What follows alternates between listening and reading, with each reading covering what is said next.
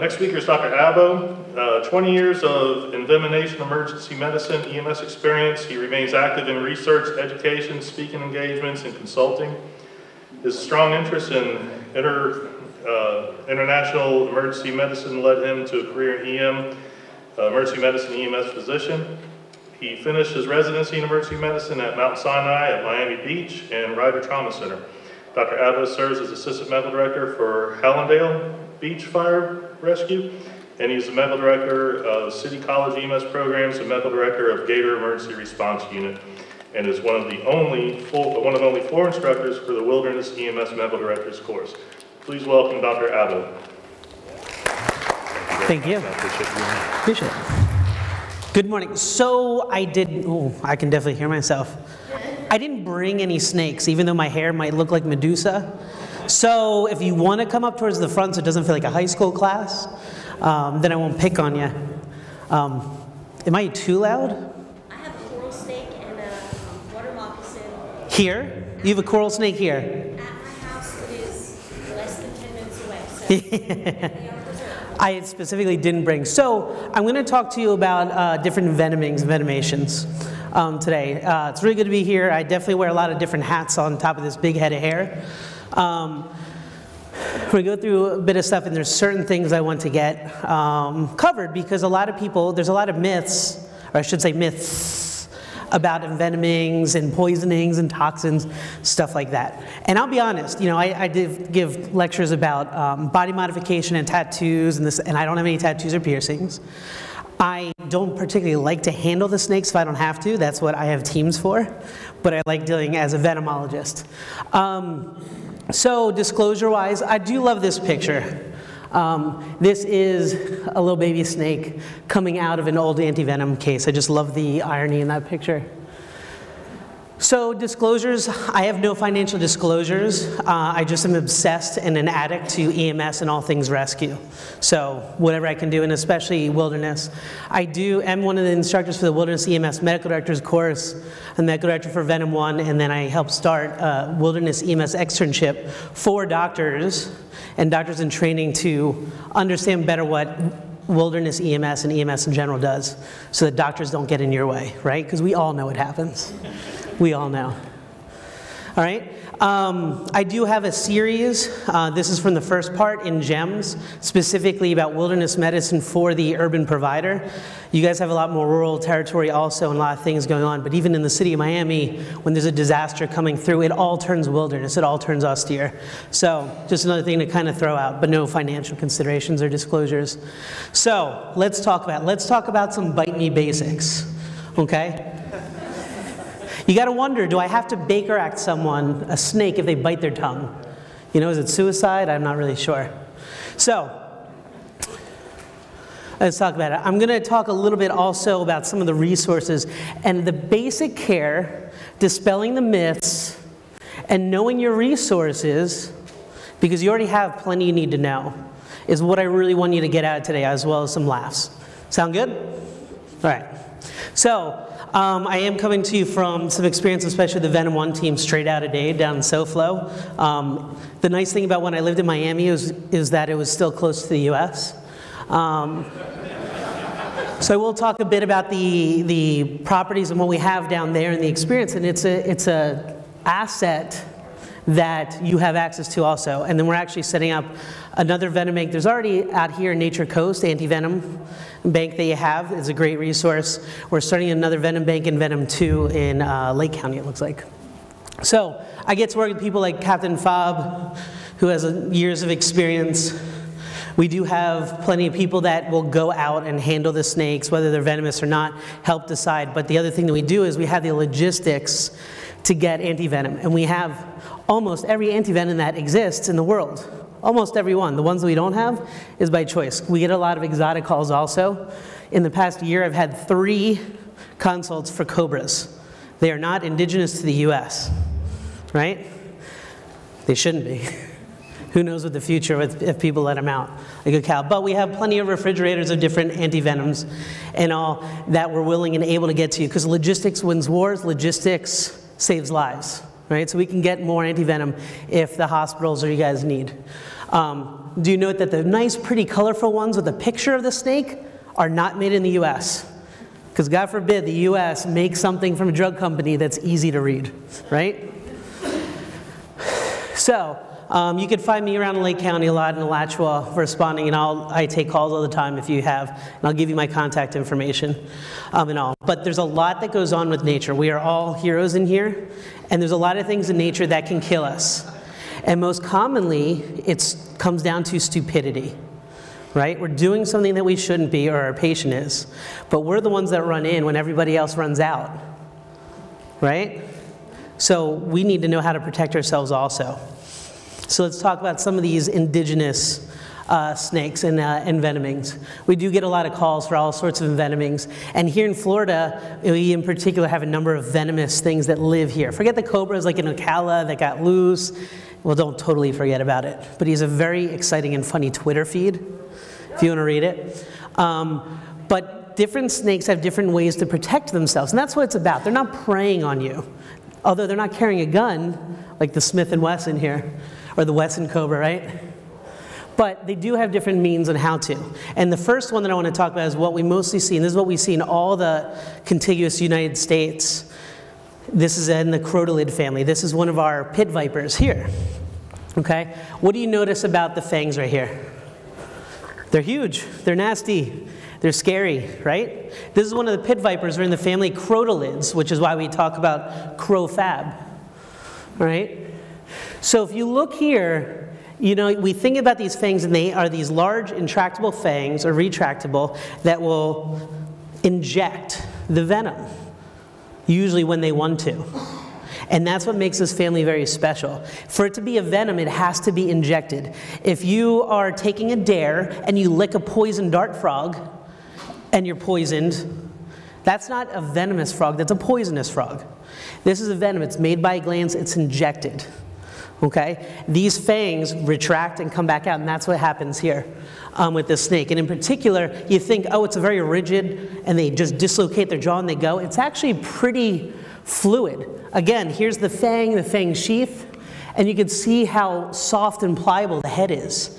Scary stuff, because they can really take a good chunk out of you, right? And all it takes is a little bit to inject of some of that venom and the toxins. I'm going to loop these together, and then I'm going to talk about specifically what the toxins do, the venoms do. Also within the crotolid family that we see here in Florida is the pygmy rattler. The pygmy rattler, full size, is about this big. It is the same, has the same general venom. It's mostly a heme toxin. These have like a Napoleon complex, right? What do they do to warn you? They rattle, just like other rattlesnakes. They twerk, right? But these guys are so small, it sounds like a bee buzzing, right? Or you might not hear a rattle at all. So imagine someone going and hanging out, doing a little picnic, they put the blanket down, they sit down, they put their hand down, and there's a rattlesnake right there. He starts twerking to warn you and say, yo bro, this is my space. But you don't hear it, you hear a little buzz, and you're like, where's the bee? You put your hand down and he gets you. But you don't really know where it's coming from, so what does he do? He gets you multiple times, right? A little Napoleon complex, and I've seen some really bad bites out of these, okay? So the Napoleon complex, don't let the size fool you. I've seen a grown person almost die, full-grown adult, and almost lose his hand because they did something they shouldn't have, and they put a tourniquet on, but we're gonna get into that. This, again, is another crotolid that lives here. The pygmy rattlesnake is why when I go to Home Depot or a tree place or a bush, I put a little stick in and shake it before I pick up the plants, because they might be hiding in there. This guy, the copperhead, you'll usually see these further north. Again, there's a rattlesnake. Notice when they're young, the tail's a little green to look like a worm, to attract birds and rodents and things like that. What do we have here on the left? A water moccasin. When they're young and the underbelly, they actually look like any other rattlesnake. But guess what? They don't twerk to warn you. These are one of the few snakes that can actually go full body length when they strike. They don't twerk, they don't rattle, and they're actually pretty predatorial. So if you're near the water's edge and stuff, Our Department of Public Safety, the institute where we have a lot of the EMS classes in Alachua County, is doing construction. And it's taking out a lot of water source. And so a lot of water moccasins are making their way towards the buildings and the construction. I'm just waiting. I'm just kind of like hanging out nearby with my response truck, like, am I gonna get a bite? All right. Again, these are all crotalids. This is the one indigenous one that really particularly scares me. And this is the eastern diamondback. This is also very aggressive.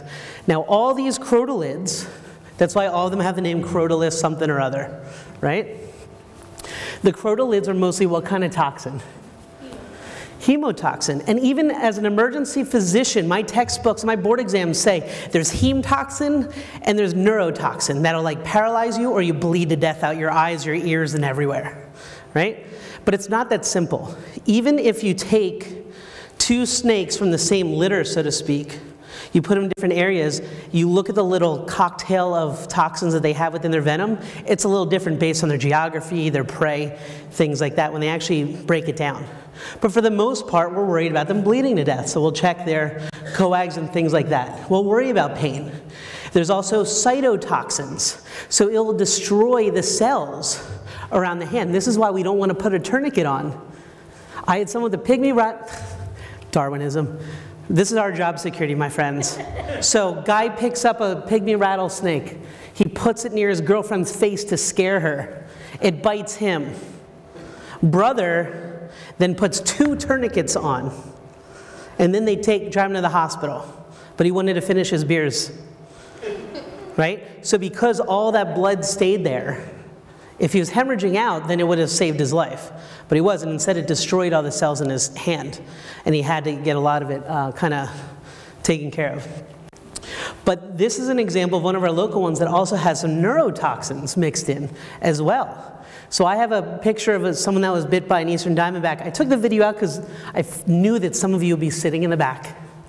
Because it's very hard to see, but we're not looking for just swelling and pain and bleeding out. We're also looking for fasciculations. All right, we're looking for the muscles. The swelling goes up to here, and up here you still see the muscles just kind of twinging. That's a sign of a systemic envenoming, right? Eastern diamondbacks, they're aggressive. This scares me, right? You have a few hours. Most people don't die in developed countries from snake envenomings. Why? Because we get them to a place that has antivenom or can get it. Even if a hospital doesn't carry it or doesn't carry enough, they can call Venom 1, they can call Joe Kiefer at Nature Coast, get the venom bank. We don't really do as much of the call the zoos and vets and this and that. It's very loaded and very complicated. I won't even get into that. We can talk about that over coffee or something. But this is the one that scares me, right? So again, what do crotalids do? It's not just a heme toxin. I just want to drive that into you. So if they're not bleeding, it's fine. No, you gotta get them. They need to be monitored.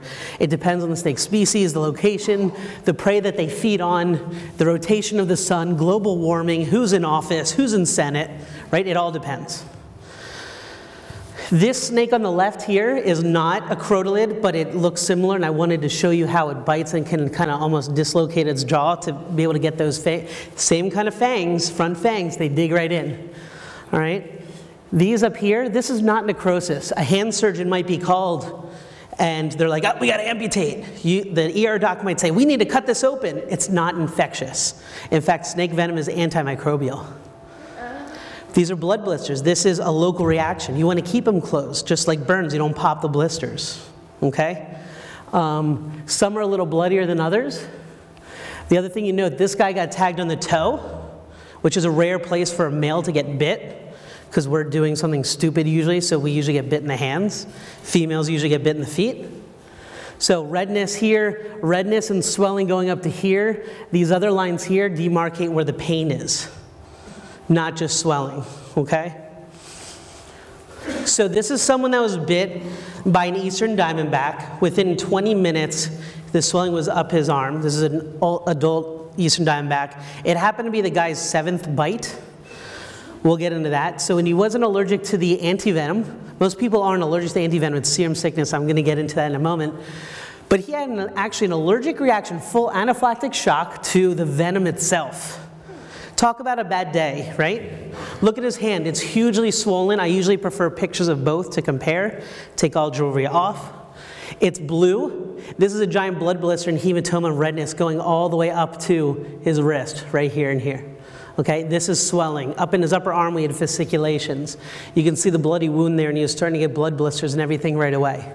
He also was having full-blown anaphylaxis. So his throat was closing, and guess what they had to do?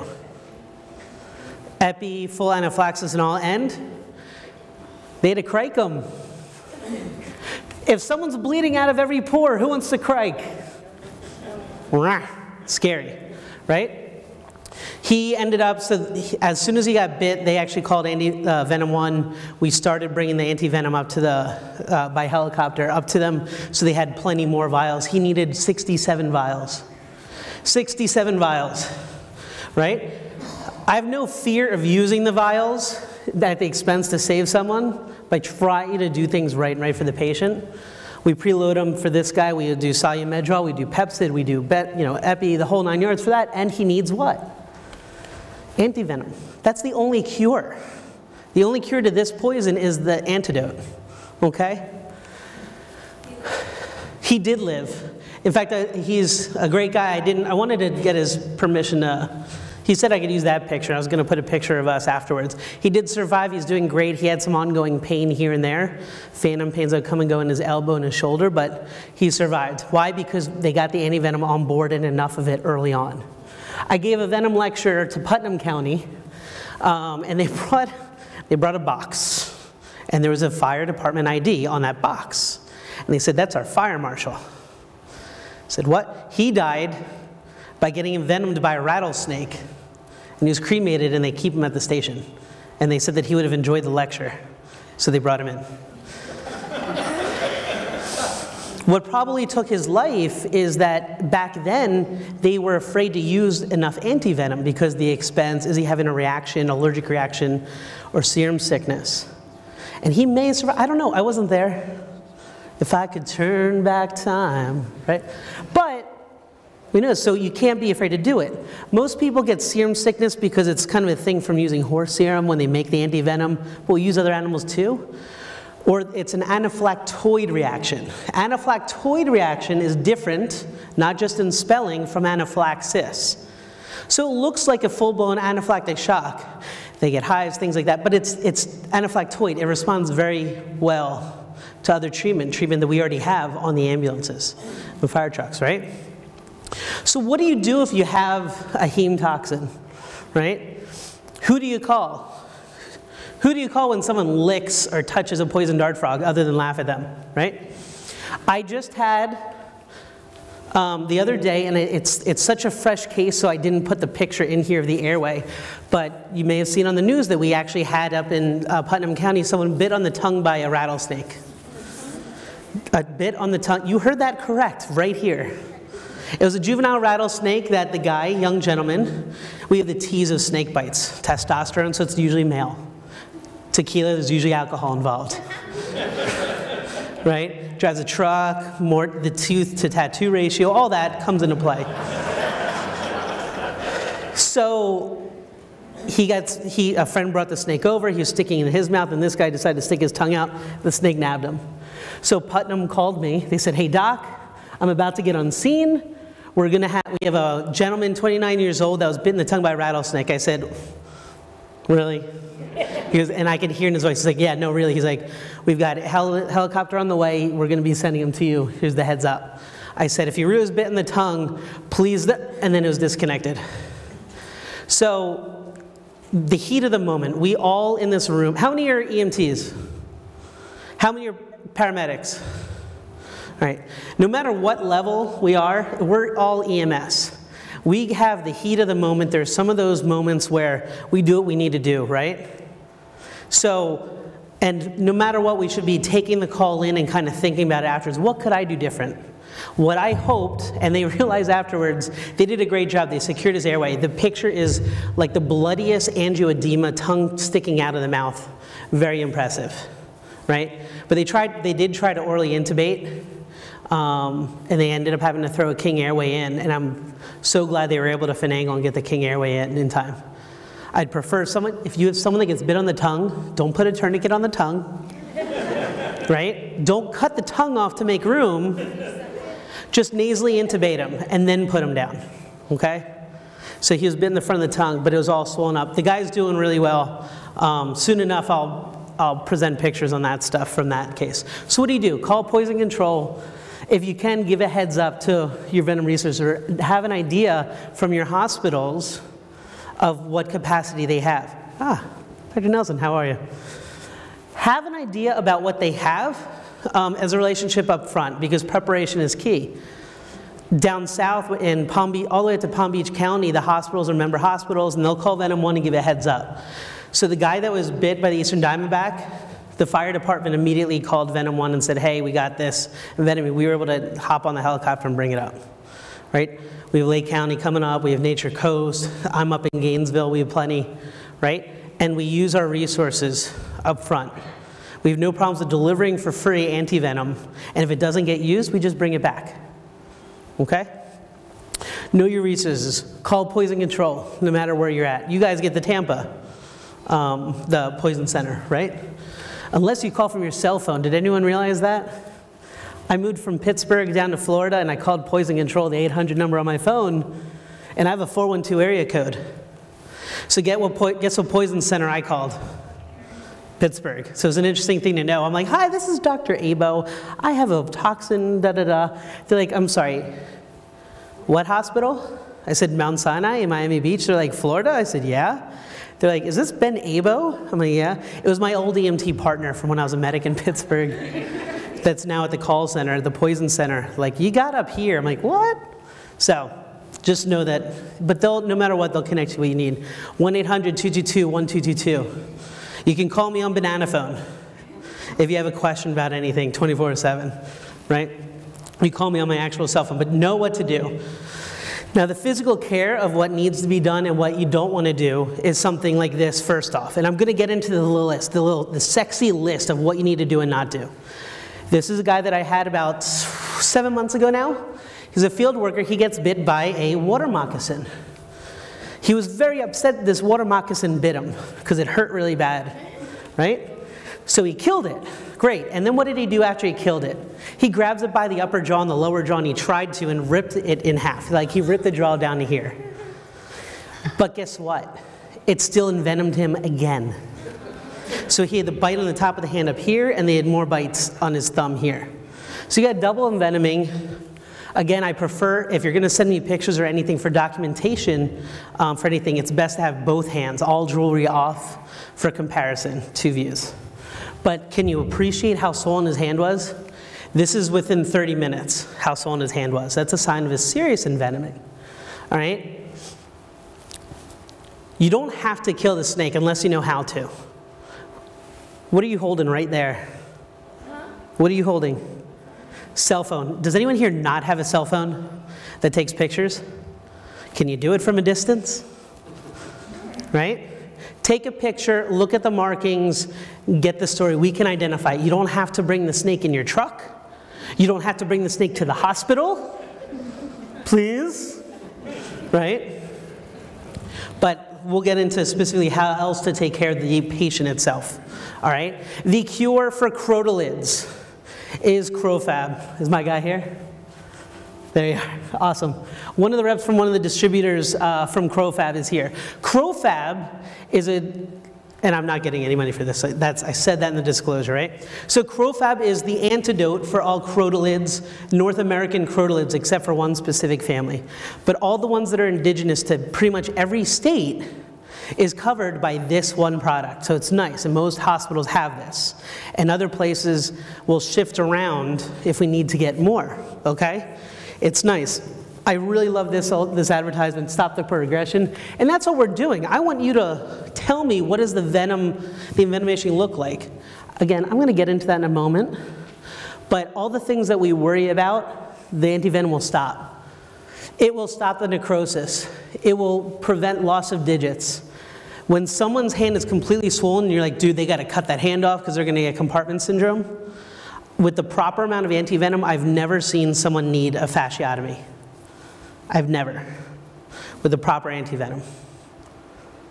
So for the ER docs in the room, hold off when you call the hand surgeon for a consult, right? Well, neat, the edema, it's gonna take care of. Coagulation abnormalities, making you bleed out. Loss of joint function because it's so swollen and bleeding into the joints. Hypotension, pain. Pain is a huge marker, right?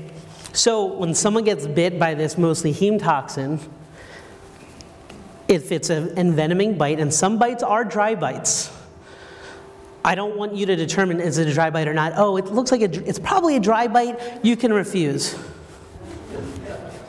Well, as long as you get the waiver, right? They need to go. They need to be monitored for a certain amount of time. Even if they have a minor envenoming, I'm going to watch them for a certain amount of time because it might just take a few hours. And these guys, actually, if it's a bad envenoming, 7 days later, guess what? They still might need more. There's a 4-year-old boy out that was in the news about now 4 or 5 years ago. He got bit by a canebrake, or Timberland up rattlesnake north of Jacksonville. He got to the hospital, he got the anti-venom, he did great. It fixed all of his coagulation disorders and everything. Was discharged, he was lost to follow-up. Then they found him, unfortunately, dead. And you can see it, you can find the news article. It's easy to Google, or Bing if you want. I don't really know what Bing is, so I Google it. I Google Bing, right? So you might need more. We don't know really the mechanism behind that, but let's stick to the basics here and the really important, juicy, sexy stuff here. It's a poison, it's a toxin, it does all these things, right? Whoops. Thank you. My monitor I kicked off accidentally. You need to know, do they have any serious systemic effects or any systemic effects? If they get bit here, where should the pain be? Right here. If there's pain in their elbow, their lymph nodes, that's a sign of systemic.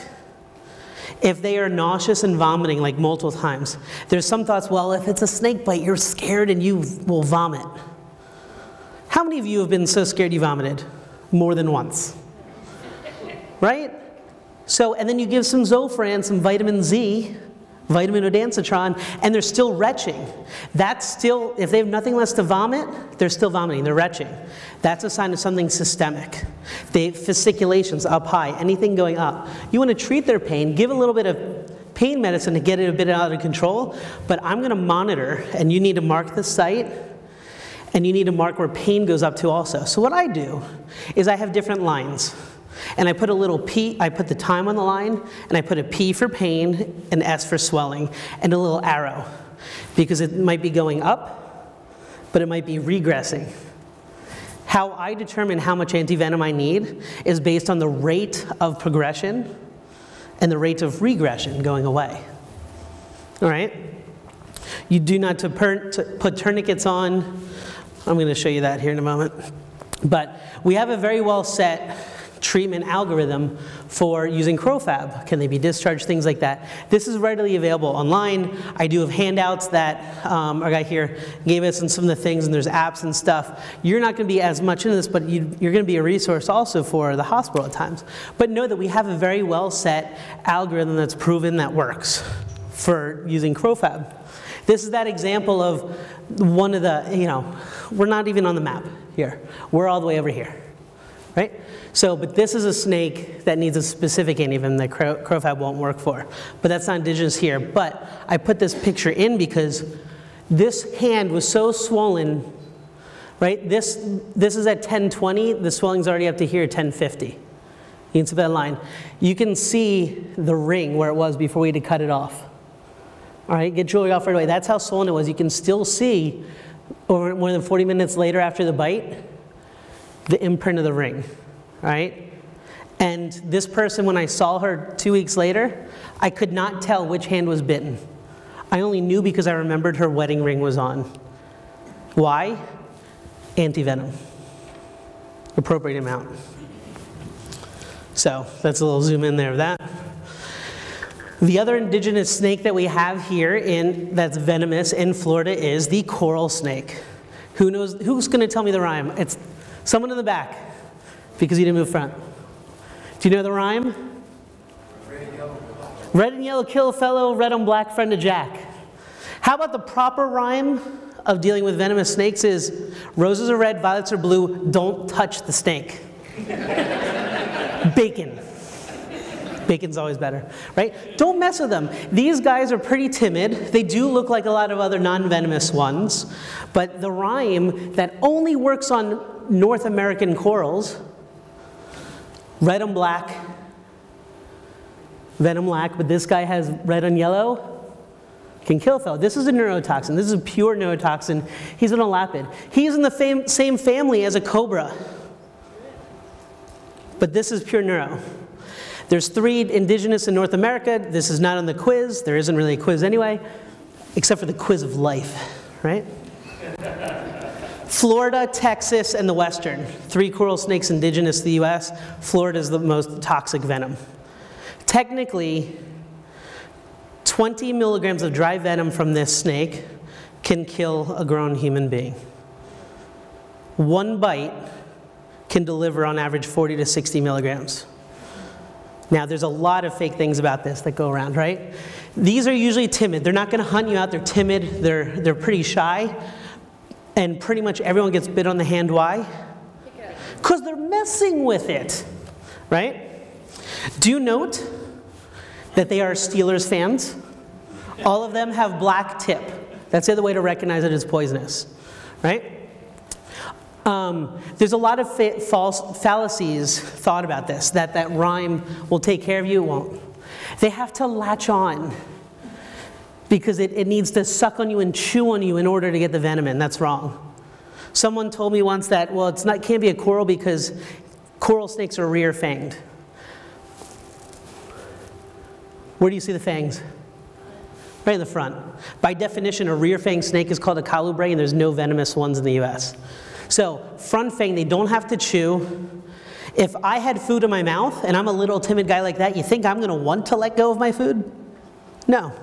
Now what they lack, crotalids have big fangs that retract. These are smaller, so usually they'll try to hold on a bit harder and longer, but they don't need to. If you confirm that it's a coral and it breaks the skin, guess what? It can deliver it. And I have a great example of that, all right? The Venom Interviews is a great documentary. I highly recommend it if you're interested in this kind of stuff. But there's a lot of research that goes into all the venoms and the proteins and all that stuff, okay? So, which is a coral snake? Red and yellow kill a fellow Steelers. Woohoo! Right? I do love, this is a bike rack that's in Gainesville. I love it. So I always park my bike on this side. Coral, right? I love it. This is a case that I had when I first started at UF, and this is a person that was bit. He picked up the coral snake, went to throw because there were kids nearby, but it tagged him. And they were told, well, it's probably not a coral. And I said, no, it's a coral because I'm looking at it in a Tupperware. This is the actual snake. He had it in his car. I went out there. He was tagged right on the knuckle right there. Now, coral snakes, you will not see you will not see local signs, except for maybe little bite marks. We need to watch them. And commonly, it's 7 to 15 hours before you see any effects at all. So you can't say, oh, it looks fine. It may and usually hurts if it's a bad envenoming, but it might not. It might just hurt a little bit locally, and then all of a sudden, 12 hours later, they're like, and I'm going to show you in video and pictures in a moment. Right? So they all need a little bit of antivenom to make sure. And it can be very catastrophic, right? This person ended up having paresthesias because they waited a little bit, but I was off. I was called to the hospital. I got there. I said, we need antivenom. We mixed it. Boom. Got it. He did well. Now this, and I did get full disclosure, full acceptance. This kid loves snakes. This is Garrett. He's 10 years old. Soccer pro, likes to run around, but loves snakes. He caught a snake in a net. He brings it to the house, and he's picking it up, and his mom said, the snake is faster than Google, and it bit him, not once, but twice. This is a very large snake. This is a very large coral that can be up to about 3 feet, right? He's out in, now if you're familiar with Alachua County and how we were, this initially came into one of our freestanding EDs by the Kanapahab Botanical Gardens, right on the outskirts of Gainesville. He lived in Levy County out in Bronson by the raceway. His mom puts him in the car and they race to the nearest hospital. The whole time he's dizzy. He did pass out once. Systemic effects, systemic effects. He's throwing up the entire time. That's about an hour drive. Systemic effects, scary, scary. This is all within a few minutes when it started of getting envenomed. He got envenomed twice, right? And this is a little kid. There's no pediatric dose of antivenom. The snake doesn't say, you're a big dude, I'll put more venom into you. They just bite, and they put the venom in, right? So he got the same amount that anyone else would. And it's very rare to see this, the bruising that showed up the next day. But he got so much venom from 2 bites from a very large coral snake. And how much does it take? Like 2 drops, 20 milligrams of dry venom. What do you notice here? By the time I got called in, his eyes, this is called ptosis, or ptosis, but the P is silent, just like in a pterodactyl. That's how you know a pterodactyl. You can't tell a pterodactyl's going to the bathroom because the P is silent, right? So he's trying to open his eyes, but he can't, right? He also, after a little bit, and this is a whole thing, this is kind of a big issue that I had because I was finishing a shift at another hospital. I said they need the antivenom, and then there was a change of care, and then the change of the antivenom, and they didn't order it. They were going to wait and see, because he's not actually vomiting, but he's sitting there retching. I think I have that picture next, him with the vomit bag. They can't open his eyes, and after a little bit, he suddenly complained of double vision when he was trying to play a video game, because it's Children's Hospital, right? They get video games, lucky guns. Because he was looking down. Every time he would look down, he would have double vision. He had what's called disconjugate gaze. Your pupils are supposed to go together. But he'd look down, and one would go down, one wouldn't. So he'd have double vision. He then had to, in order to eat, he'd put food in his mouth, and to close his mouth, he had to go 10 years old, right? Here's the video again, and you're sitting in the back, so I don't know if you can see. He's trying to open his eyes. He's trying to follow my fingers around, and he just really can't. All right? Here's follow the fingers. Can you see his left eye going and his right eye not moving? I'm going to play that again. Here's the one video where he can't open his eyes much. Look at his eyeballs. Look at the colored part of his eyes on this video here with the orange shirt. You can see his left eye moving, his other eye is not. So that's the bite. This is a picture of the snake that Mom showed us when we were Googling to kind of confirm what it was. This is him after he got enough antivenom. About 3 days later. He still couldn't totally open his eyes. He couldn't play with his Legos because unless he was holding it up here. For several months he had paresthesias, random pain, and he couldn't run. So, where is it? This is him about 2 weeks later. And he said, this one's actually a month later, after the bite when I went to check on him. He goes, he's so cute, he's like, Dr. Ben, I still can't run full speed. Because what do we do when we run full speed, Dr. Ben? I said, we look down. He said, yes, we do. So I can't run, I'm afraid I'm gonna fall in the hole.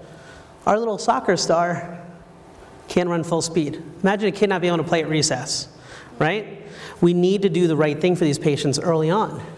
But he's doing terrific now. He's actually very excited that that you get to see what he looks like here. And of course I gave him a Venom 1 shirt.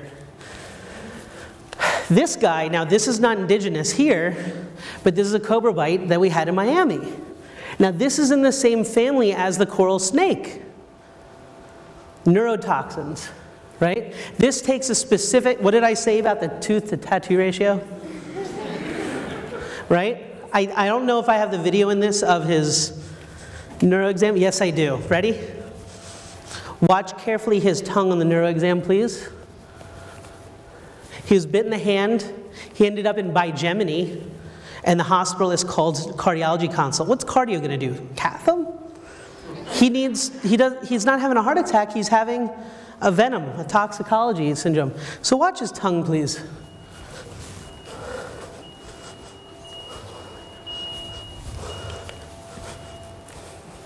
He's getting annoyed because I'm like, open your eyes. He's like, bro, I am. Stick out your tongue. There it is. He wanted to be like a snake. He sent me that video. I love it. So cobras, also lapids, heme toxin, they'll bleed out, neurotoxin, there's paralysis. He was paralyzed within 30 minutes. He was intubated, we got him the anti-venom, and then later that afternoon he was able to be extubated. Right? Anti-venom saves, right? Time saves just like EMS saves. It's an important part of this whole process. So what are you supposed to do? That's fine, love my friend's kids. So this is a famous Greek guy, he's a Greek warrior, that the legend goes that he was on this island and he got bit by a venomous snake on the foot and then he ended up dying. Every picture, if you Google this guy, is something similar to this, all the art, right? He didn't have Facebook back then, so I don't know what he would have had as his profile picture. Hint number one, don't walk around naked and barefoot everywhere, all right? Because every picture, it has him like that. This is not indigenous to the US, but this is a pit viper, right? How do you recognize a venomous snake? First, the crotalids. They usually have a triangular head. They're usually fatter, bulkier, or their mother would say just huskier, big boned, right?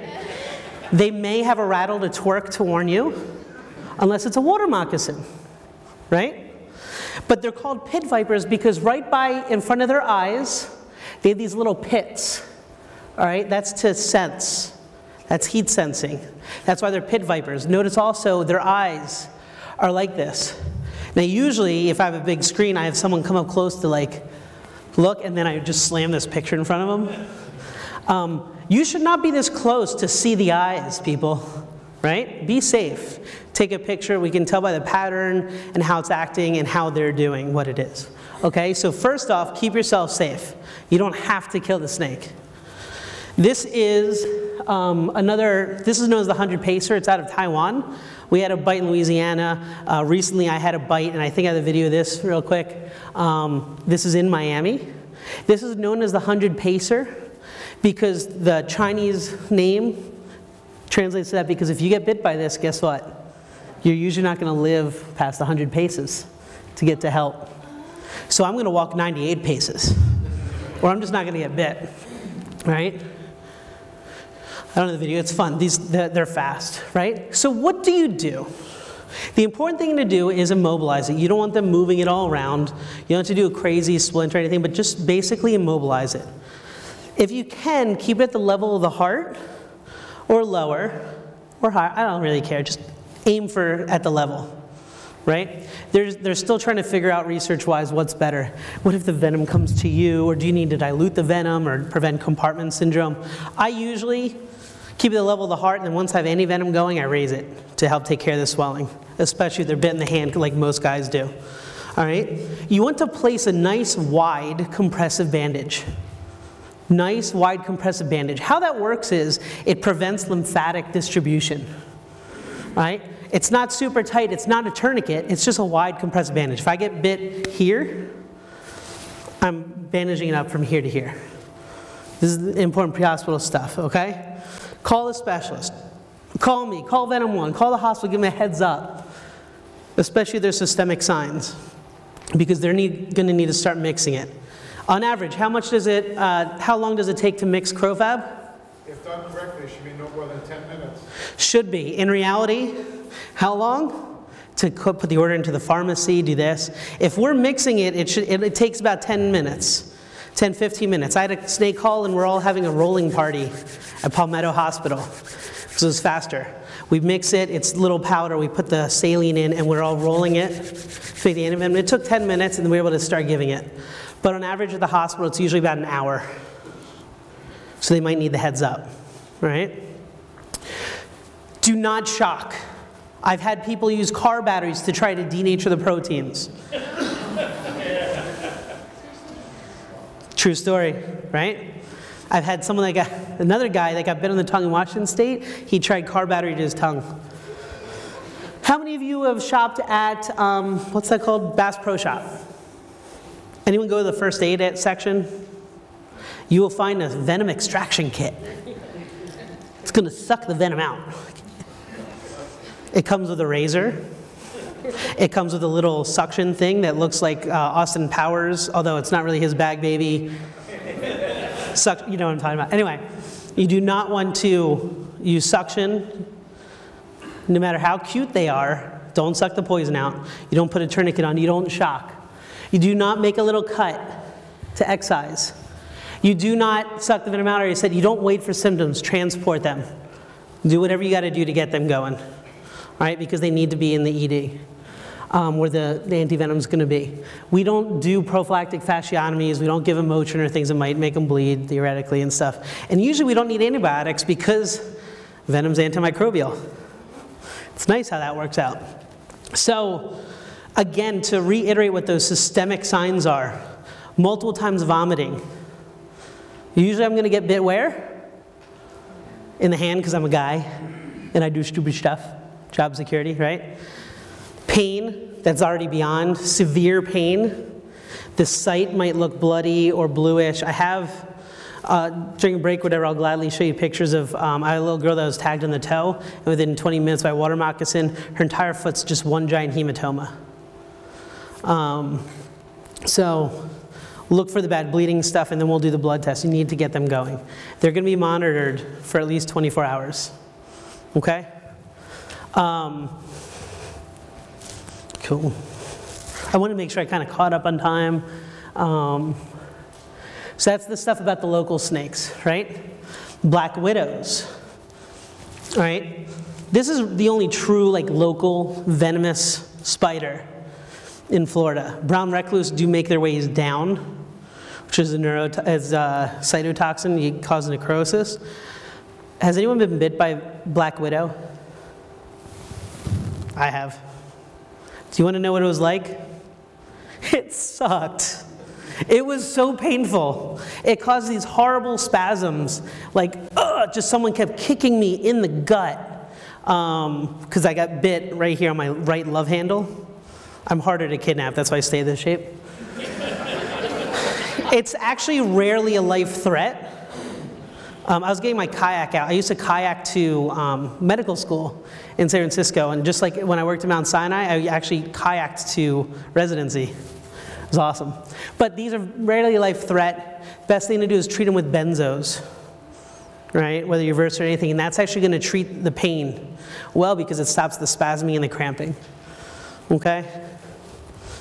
So I have other stuff in the future, and I'll get out to you about water envenomings and other stuff like that, but does anybody have any questions about land envenomings? What to do, what not to do? Yes? I have a question. I have an answer. I teach this a lot. Not as well as you, of course, but... Oh, you're making me blush. It's been said a few times from other people I've listened to that if a snake envenomates you and the fangs land in the vein or artery, they're dead as soon as it touches the heart. Is that true? What she said is it's been said by people that if you're envenomed and it gets into the vein or artery, you're dead within minutes. Yeah. It's not necessarily true. Okay. But there's a much higher likelihood that it's going to be worse damage. For instance, the guy bit on the tongue the other day, right? Your tongue is very vascular, and it got right into one of his veins, which goes directly to the rest of the body. Within a couple hours, his platelets were 7. 7. It should be like way higher than that. So much more likely to die, but you're not going to all of a sudden die within minutes. Out of the local indigenous snakes, the ones that I really fear, if they don't get antivenom quick enough, they can die even like 2 to 3 hours, is the eastern diamondback. Because of the neurotoxins, they're big, they're aggressive, they have a lot of venom, they're very toxic. So it's highly toxic, plus they deliver more, usually. Those are what I fear. So that's within a couple hours. Otherwise, you have time. Okay, good. But during that time, it usually sucks for the patient. Need another part? Yeah. There's no hospital here that has antivenom in the hospital. It has to come from one of you that you were talking about. Mm-hmm. Okay. Oh, I thought, I'm asking. oh, I don't know your hospitals directly. You would know. Yeah. Let me answer that, because it's part of my question. Awesome. All Polk County, we have 5 hospitals here in Polk County. Can everyone hear them in the back too? We have 5 hospitals here in Polk County. I'm gonna sign it. All 5 hospitals carry Profab in appropriate amounts to treat envenomation for the first 48 hours. what I'm running into different stories is coral snake antivenom about national shortage, or they're not making anymore, or expiration dates, and I was wondering if you could enlighten me. Excellent. So what he said was that 5 hospitals in Polk County, all 5 say that they have enough anti-venom to treat envenomings for up to 48 hours, which is with the CroFab side, which is awesome, and you would know that also, because they're a local CroFab guy. Then the thing is, what if multiple people get bit? I had 7 in the last week, but we have means to get it. In terms of the question being the coral antivenom, there's always talks about shortages. Do they make it anymore? Did it expire? Almost everything, the expiration date of when it's most useful is kind of expired. It's all off-label use, to be honest. Most, we use what's in date, this and that. They did stop manufacturing the antivenom for coral snakes for quite a bit. And I do know that we had to wrap up, but because it wasn't making them much money. It's very expensive to make, it's very expensive to create and everything like that, and package it and put it out there. And how often do you get a coral snake bite, this and that. They did start making it again. There was the shortage, but it's always been around. There was never, oh, there's no more anti-venom. It's been around. We have it. We have it at Gainesville. We have it in Jacksonville. We have it in Miami. There are places that have it. Probably the better thing to do, and they started remaking it. You have coral antivenom. There's someone in Lake County that has it because he deals with a lot, or outside of Orlando, because he milks the coral snakes. And he might get bit. So he goes with his little cooler to the hospital if he gets bit or anything like that. You have Captain Kiefer with the Nature Coast. He has coral antivenom, I believe. I have to look at his list again. But we have these indexes that have it, and we'll bring him. Probably the better thing to do is, and something I'm going to start working on, is having everybody ready and planned. So who to get in touch with at a state level, great seeing you, to know where the resources, because we don't need every hospital to have the coral antivenom, but as early on, if we identify a need through poison control or anything like that, we can get it there. But the basic answer to what you said is there is antivenom. It's around and being made again. With being here in Polk County, we're smack dab in the middle. We have Orlando and Tampa on either side. Both have coral snake antivenom at this particular time, they're telling me. So if I were to be writing a protocol as far as the coral snake envenomation, would it be close to the facility, stabilize, and let them take care of it, or would you do a longer transport time to Orlando or Tampa? I would, if they're stable, and usually it's going to be, if you confirm that it's a coral. Yeah, assuming you confirm that it was a coral and they have a bite, I would transport them there if you can. How far are we talking? Tampa? Because I'm like basically Miami and an hour transport each. An hour? I would take them there. That's my opinion. What? I would take them there. Take them to the location. Yeah. And we could talk about looking where people are actually getting bit in the hospitals, and another about getting the antivenom to them. And as I see where Joe Kiefer is and Lake County comes on board, then we can kind of re-see. But right now I would take them there because it's going to save time from them negotiating, because otherwise the hospitals have to pre-negotiate things. We can get it to you. I can get it antivenom anywhere right away from Venom 1 and other places. I'll drive it down, lights and sirens. I got my woo-woos and my bling-bling on my truck. I'll bring it. But for coral snakes, it'd probably be best just to bring them right there. Because if they have it, they probably know how to use it. They're not afraid to. And actually, part of the people testing it, the new batches of coral antivenom, Tampa, they're on board. I know that they have. So I would just transfer there. Excellent question. Anything else? Yes? Wide compress, you're saying Coban or A-strap or something like that? He's asking about my wide compression bandage, and almost everything's wide because I'm wide. No, but yeah, like Coban, but not too tight, right? We don't want to tourniquet it, even like if we're doing venipuncture. Coban, gauze roll, anything like that. Ace bandage, excellent question. Next question, why not suction? Why not? Why not suction? Why not suction? Who wants to do? No, it actually causes more damage, and it doesn't do any good. It's been proven scientifically with good research that it not only does it not work to get venom out, it does more damage. Sean Bush did, who's another venom guy, a venomologist or toxinologist out of Eastern Carolina. And he did some really well done scientific research to prove that it causes more damage.